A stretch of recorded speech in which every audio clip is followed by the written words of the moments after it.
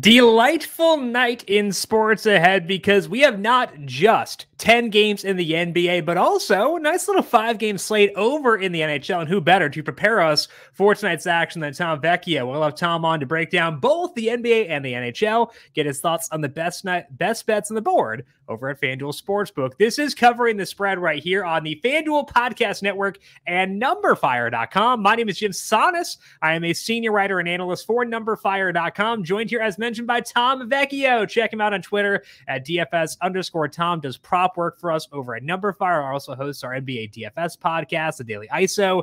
Tom, sounds like it is a fun night in the NBA. Fun, mildly sarcastic. So how are you doing today? I'm doing great. Yeah, fun is one way to put it. There's a lot of injuries tonight. A number of teams on the second night of a back-to-back.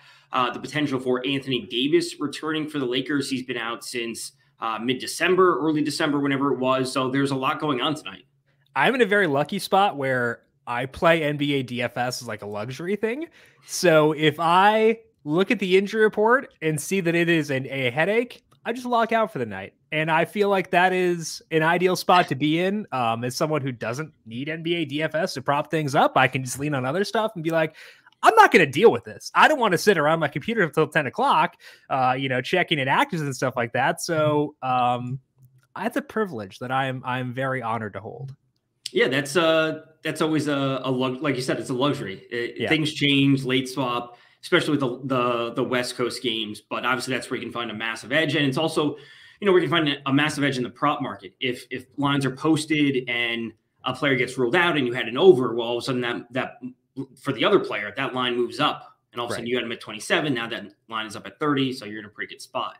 Yeah, absolutely. So we'll break down some spots, try to find some spots that we like as of now. It is about 10 o'clock in the morning on Wednesday and break down Tom's favorite bets for both NBA and NHL later on today. But first, a reminder to make sure you are subscribed to Covering the Spread wherever you get your podcasts. Our NFL Conference Championship First Look went up on Monday, broke down Patrick Mahomes' injury, broke down my thoughts on Chiefs, Bengals, and 49ers, Eagles, couple money lines I like there. We'll talk more about that tomorrow with Ryan Williams. We'll also have some prop discussion with Brandon Gadula coming up on Friday. So make sure you are subscribed to Covering the Spread wherever you get your podcasts. And you can also find these episodes up on the FanDuel YouTube page if you want the video version instead.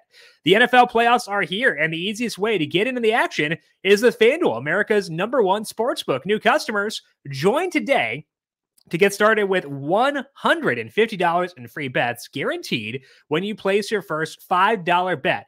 FanDuel has all your favorite bets from the money line to point spreads to player props. Plus, you can even combine your bets for a chance at a bigger payout with a same-game parlay, all on an app that is safe, secure, and super easy to use. So, football fans, don't miss out. Place your first $5 bet to get $150 in free bets, win or lose. Make every moment more with FanDuel, official sportsbook partner of the NFL. Must be 21 plus and present in select states. First online real money wager only. Bonus issued is non-withdrawable free bets that expire in 14 days.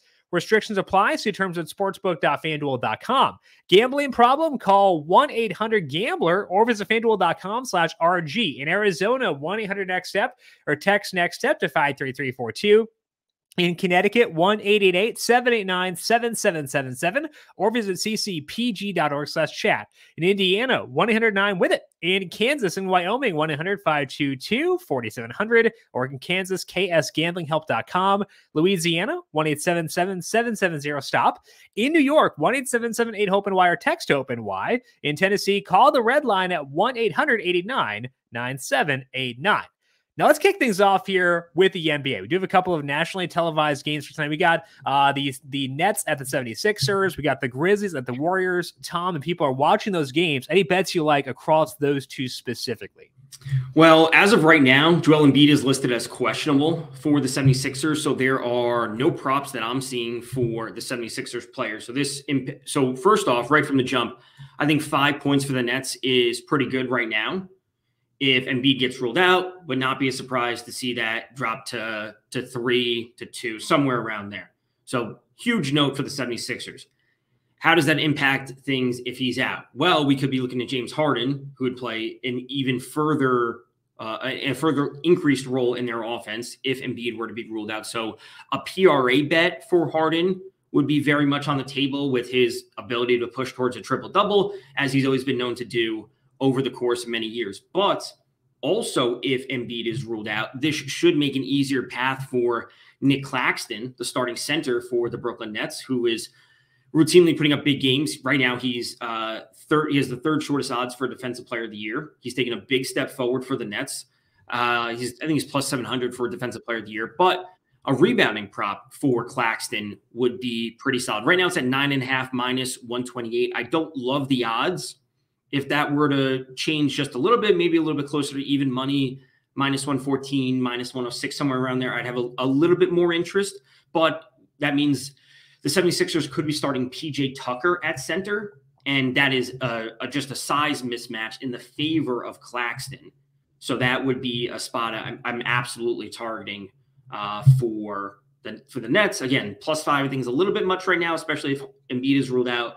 Look to Harden, and then Claxton rebounding prop. Is the Claxton one something you would avoid if Embiid winds up being confirmed as in, or is this one you like regardless? It's not one that I'm like avoiding. It's just like PJ Tucker is, I think he's 6'9", 6'8", and Claxton is 7 foot or 7'1", but they just run PJ Tucker out at center. So it's just a mismatch in terms of like the actual on-court stuff. Where PJ Tucker's not a center, he's literally not a center. 6'5", according to NBA. He's 6'5". So in shoes, he's like 6'7" or whatever it is. But Nick Claxton is 7 feet. So and Doc Rivers just likes to run PJ Tucker out at center just because they the way they play small, move the ball with Harden, Tobias Harris, Tyrese Maxey. So it is literally just a size mismatch in favor of Claxton. So that's what I would like. But just I still think it's a good bet. Yeah. One way to cut the juice back a bit is you can just look in the alternate market. 10 plus rebounds, which is actually the exact same number, is minus 125. So a bit better. It's a reminder. This is with strikeout props too. Always check the alt market and check the same number and see if you can get a better number, because sometimes you can. It will slip through the cracks. So I would check alternate markets as well. See if you can get a better number on 10 plus rebounds on Claxton or something of that nature. So those we're looking in the Nets and 76ers. Any other bets you like for Grizzlies versus Warriors? Yeah, really, really like this matchup. And the over-under should tell you what we're going to see. It's up at 244.5. This is very, very high. We're dealing with two very fast-paced teams. The note for this game is that the Grizzlies starting center, Steven Adams, is going to be out for 3 to 5 weeks with a PCL injury, which means they will have a new starting lineup, which either means Xavier Tillman is going to be the new starting center, or they're going to have Jaren Jackson Jr., who is currently the odds-on favorite to win Defensive Player of the Year, who's normally their power forward, would shift over to center if they run things small against the Warriors, which is not a surprise. The way the Warriors play, Draymond Green at center. Again, he's not a true center, all these defensive matchups. So love the scoring potential from this game. Number one bet for me would be Desmond Bane. Shooting guard from the Grizzlies. Right now, his three-point prop is sitting at 2.5, and it's minus 146 on the over. Don't love that. Prefer to go to Bane 4 plus three-pointers at plus 180 because the Warriors are in the bottom 10 of the league for the most three-pointers allowed per game to their opponents. Now, when we look at Desmond Bane's game log, it's very clear that he has this potential where 3-2, 5-3, 5-4-3, 4 three-pointers made over his last stretch of games, and he's shooting three-pointers at very high volume, 4, 6, 8, upwards of 10 in some of these games. So with this high-paced over-under, there's just going to be so many possessions that he should have the chance to get there. Him getting to over 2.5 is a pretty solid bet based on his consistency, as I just noted that he's been doing, but I don't love minus 146. It's just this, dynamic of he can probably get to 3, but I don't like the 146. With this game environment being up at 244.5, he can probably just get to 4. Mm-hmm. So that is a spot that I'd be willing to go with Bane. The implied odds of minus 146, 59.4%. The implied odds at plus 180 are 35.7%. So you're getting much lower implied odds. Obviously, he does need to get one additional, but it's only one additional made 3. And obviously, made 3s are a pretty volatile market, but that's also not a bad thing. if you are benefiting from that volatility and getting a bigger number. So plus 180, I think, does make sense for Bane. Again, the number you mentioned, over 2.5, minus 146 there, but then the alt market 4+ is plus 180 for Desmond Bane. He's the primary target for you in this game. Yes, absolutely. Just the way their offense has been running, he consistently goes for 20 plus points. It's not always from 3-pointers, but he's that secondary scorer behind John Morant. Okay, well, let's open things up then. A lot of other games on the slate for tonight in the NBA. Hopefully, some with some less ambiguity, like the Joel Embiid injury. But where else do you see value in the NBA right now? Well, less ambiguity. I wish I had a better answer for that, but Denver is +8 right now. It was 7.5 like 30 minutes ago. It's +8 right now. Denver is the number 1 team in the West. They're on the road. They're visiting Milwaukee Bucks, who are 2 or 3 in the East. Denver's on the second night of a back-to-back.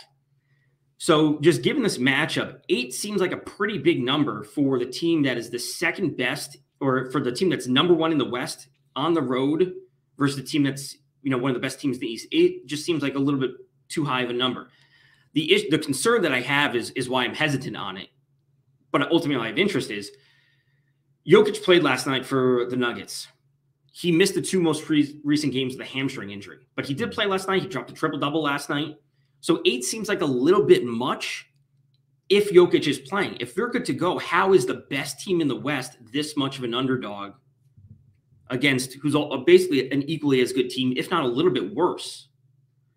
So I'm like really, really hesitant on this matchup because to me, it's saying, is Jokic actually going to play? I think what they're kind of doing most likely is that they're middling it, where they have the number with Jokic in there and the number without, and then kind of take the odds that he plays and use that to formulate the line. I think that's probably, they do that. You see that sometimes with like ambiguous quarterback situations where they kind of middle it. I would not be shocked if that's what's occurring right now with this. Yeah. So if everyone's good to go, I'd be taking Denver 10 times out of 10. Right. But they're on the second night of a back-to-back. Bucks are getting fully healthy, where they had Antetokounmpo and Chris Middleton return to the lineup in their most recent game. They dropped 150 points against the Pistons in their most recent outing. So, Middleton should be on the path to seeing more minutes, getting back from his injury. So I'm just kind of at a loss for this game. Yeah. That would be number 1. And then from a prop perspective, Alperen Sengun, the starting center for the Houston Rockets, over 29.5 points plus rebounds, sitting at minus 106. He's been over in 3 of his last 5. He's probably on one of the best stretches of his very young career. Good matchup going up against the Wizards. Again, a team attack via center. Wizards on the second night of a back-to-back. They're a little bit shorthanded. There's no Kristaps Porzingis. Should make things a little bit easier for Alperen Sengun, who is getting over this mark in some of these games by points alone. And his double-double potential is there every night. So Sengun over 29.5 points plus rebounds tonight. Now that has shifted up to 30.5. It's minus 113 on the over. Is that moving enough to scare you off? Does that erase the value, or is that still a good number in your mind? That's still a good number. Okay. Wizards, they're allowing 24.2 points per game to centers. That's the 5th worst in the league. And over 14 rebounds per game to centers, which is right around the league average. So I'm all aboard Sengun tonight. Okay, so the points plus rebounds number 30.5 right now at FanDuel Sportsbook, minus 113 on that one. Then Tom is also keeping an eye on the Nuggets stuff because, seems a little bit odd with the +8 right now. But are you willing to take that now and risk Jokic not playing? Or yeah. No? Yeah, Okay. Jamal Murray had a big game. He had a triple-double the other night when Jokic was out there. They're still the best team in the West. They're still winning games when Jokic is not there.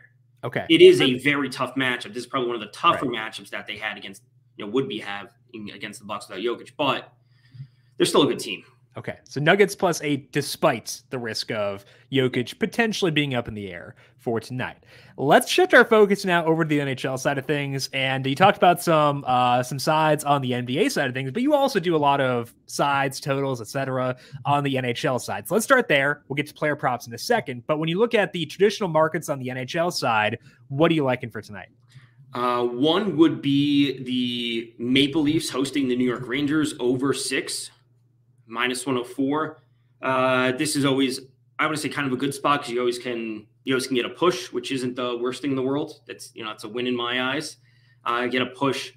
Rangers are a team that are underproducing right now on offense. Last week when I was on talking about goals and expected goals and how you can look to capitalize on that. Over the past 2 weeks, the Rangers are scoring 1.51 goals per 60 minutes in 5v5 situations, which is the third worst in the league, which is just not good. But if we look at their expected goals in that same time frame, they should be up at 2.66 goals. So they're underproducing by over a full goal, which is pretty big. And the Leafs are already a good offensive team, but they're actually underproducing as well. They are producing 2.52 goals, and their expected goals are up at 3.2. So they're also underproducing. Now, we do have two good goaltenders on both sides, but we actually see the Leafs dealing with some injuries on defense, and they're overproducing on defense right now, where if we match up their current goals against at 2.16 goals and their expected goals against, it should be at 2.93. So they're overproducing on defense by 0.8 of a goal. I like to round it up to 1.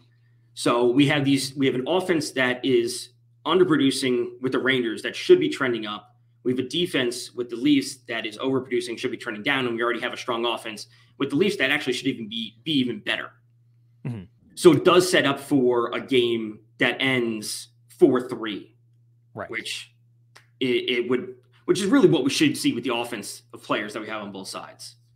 Over 6 is -110 now at FanDuel Sportsbook. I can see a +105 out there right now, though. Over 6, my bet did get rejected on +105, so maybe there's something wrong with that. But regardless, you can still get a good number on over 6 if you are looking around for that one. Anything else on the sides totals market for you in this on this slate? Yeah, Seattle Kraken at home in regulation, the 60-minute line at -120. The normal line is -178. I prefer to take them at 120.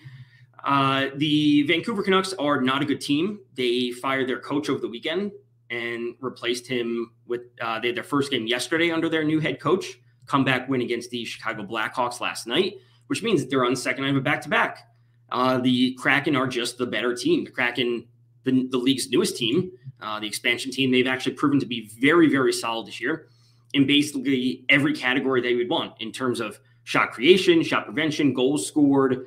They didn't impress a lot of people last year, but they took a lot of players in the expansion draft that, I would classify as like B+ players, where none of them are superstars, but they're all really solid and they do everything correctly. And that proved to be the way to do things. And with some signings in the offseason, they are one of the stronger teams in the West. So I will take them at home, -120, against a team that is on the second night of a back-to-back with lineup changes and players moving up and down their lineup because of the new coaching staff and all these sorts of things where, sure, you get your first one under a new head coach, but how much does that translate going up against an actual good team, not playing Chicago as they did last night in Chicago, has their eyes set on the draft?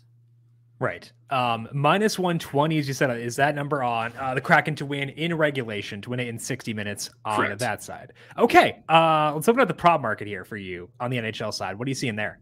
Going back to the Leafs and the Rangers game, William Nylander over 3.5 shots. That's at +106.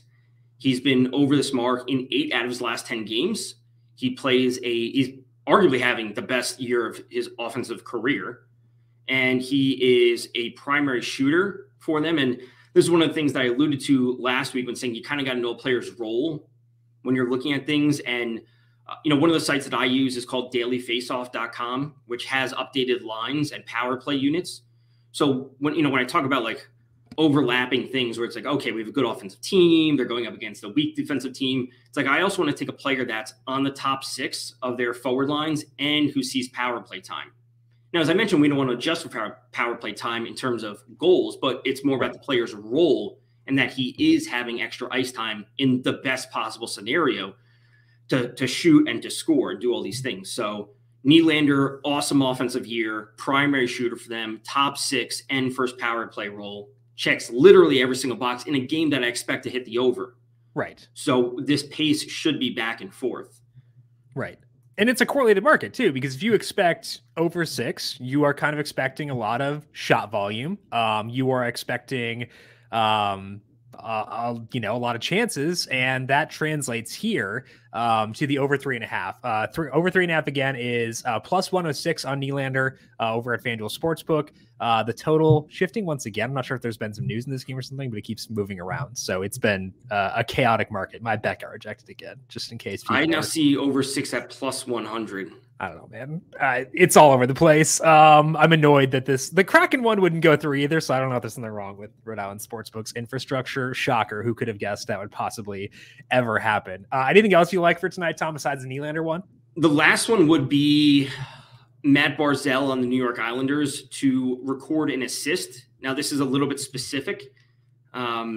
There's a number of different markets when it comes to the player prop sheet. There's the shots, the goals, there's points, which would encompass goals or assist, and then you can look at specifically assist or specifically power play assist. And this is obviously like narrowing things down, and the more you narrow things down, the more value you can get. So as I mentioned last week, again, Islanders not a great offensive team, but this is an immensely easy matchup against the Senators. The Senators over the last 2 weeks allowing 3.89 goals per 60 minutes in 5v5 situations. That's the second worst in the league. So they are a terrible defense. Despite the lack of offense at times we see from the Islanders, this is still a good matchup. So when it comes to Barzal, over half a point is sitting at minus 144. But if we look to specifically the assist market, over half an assist is sitting at plus 122. So he's more of a playmaking center rather than a pure shooter. So if he's going to be getting a point, it's probably coming via an assist rather than a goal.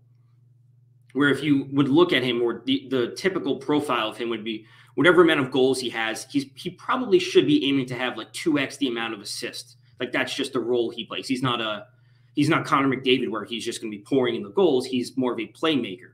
So if he has a point, it's probably going to be an assist. I might as well go for plus 122. Now, if he has a hat trick and has no assist, I'm out of luck. But right. I think that's the part of like identifying a player's role and extracting as much value as possible. That's where it really comes in handy.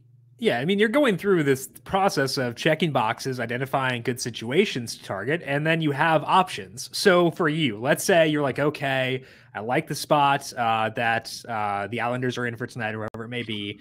I'm going to go through players I think have good roles and then check each market. Are you going through that, or are you like specifically seeking out assists for someone like this and kind of seeing what the number is there? It's more of the latter, or it's more of a combination where I know a player's role. Mm-hmm. So someone like I mentioned Jason Robertson last week, or someone like the Canes play tonight, and one of my favorite players on the Canes, his name is Andrei Svechnikov. He's basically a pure shooter. He's like a mini Ovechkin, where if he has a point, it's probably going to be a goal. He's a high volume shooter. So if I go to him, it's probably only for a goal. Now, yes, he does play in the top six. He does play on the power play. So he also can fall into assist, but I'd rather just go for the goal of the role that he should be playing. Okay. Yeah, I think that makes a lot of sense. The good thing is you do have outs. Like, let's say you don't like the number somewhere with the Barzal one. Like, let's say you don't like the points number, as you said. You have other options you can turn to, correlated markets and stuff like that. So it does give you routes if you don't like one market to deviate elsewhere. So Barzal over 0.5, or to get an assist is plus 122 over at FanDuel Sportsbook. All righty, Tom. Hopefully tonight goes well for you. Want to thank you as always for swinging by. Hopefully the injury report in the NBA, magically the dust settles by noon and you can have a carefree, relaxing Wednesday. Yeah, thanks for having me. I think it should shape up to be an awesome night across both sports. We have some really good matchups in the NBA, along with this Rangers-Leafs game. I'm expecting to see a lot of goals. I hope we do. I hope that I can get this bet to go through eventually. We'll see. No one can say about that. But that's Tom Vecchio. Check him out on Twitter at DFS_Tom. Find his prop work over at numberFire and his NBA DFS podcast, The Daily ISO. I am on Twitter at Jim Sannes, JIMSANNES. We are back once again tomorrow with Ryan Williams to break down the conference championship games. That will be a blast. Make sure you're subscribed to get that right as it goes live. We'll talk to you tomorrow. This has been Covering the Spread right here on the FanDuel Podcast Network.